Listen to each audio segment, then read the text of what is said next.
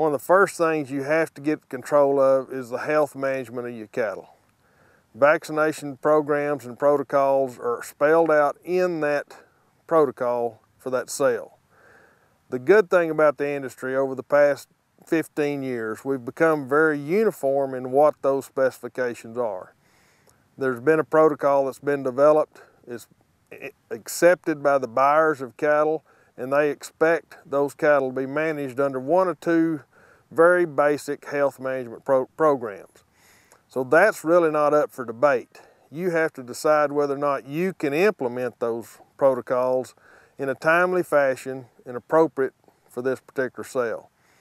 All of them will have a minimum days prior to sale that cattle have to be vaccinated. All of them will have an outline of the types of vaccines that have to be given. So they can either be given, and those protocols started at the time the calves are processed at what we'd call branding time, or 2 to 4 months of age. All of the premium calf sales specify that the steer calves, or male calves, have to be castrated.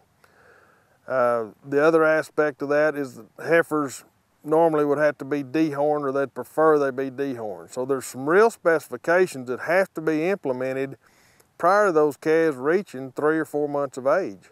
And so if we're doing the best management practices that we need to do on a set of calves, we have to back up and look at what's happening not only in the breeding program to make sure we're producing calves that fit, but then every management step along the way requires us to do something to get those cattle to match up to this marketing channel.